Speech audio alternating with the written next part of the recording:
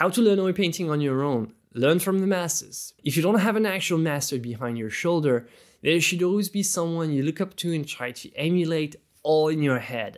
A master is mainly a source of inspiration, a certain style, a certain type of brushwork, a use of color that you aspire to integrate in your own work at some point. Find your masters in the history of art. You have the best of the best here and so much to learn from them. Study the works of renowned oil painters from different eras: Van Eyck, Raphael, Rembrandt, Rubens, Delacroix, Sargent, whoever inspires you the most based on what you wish to create.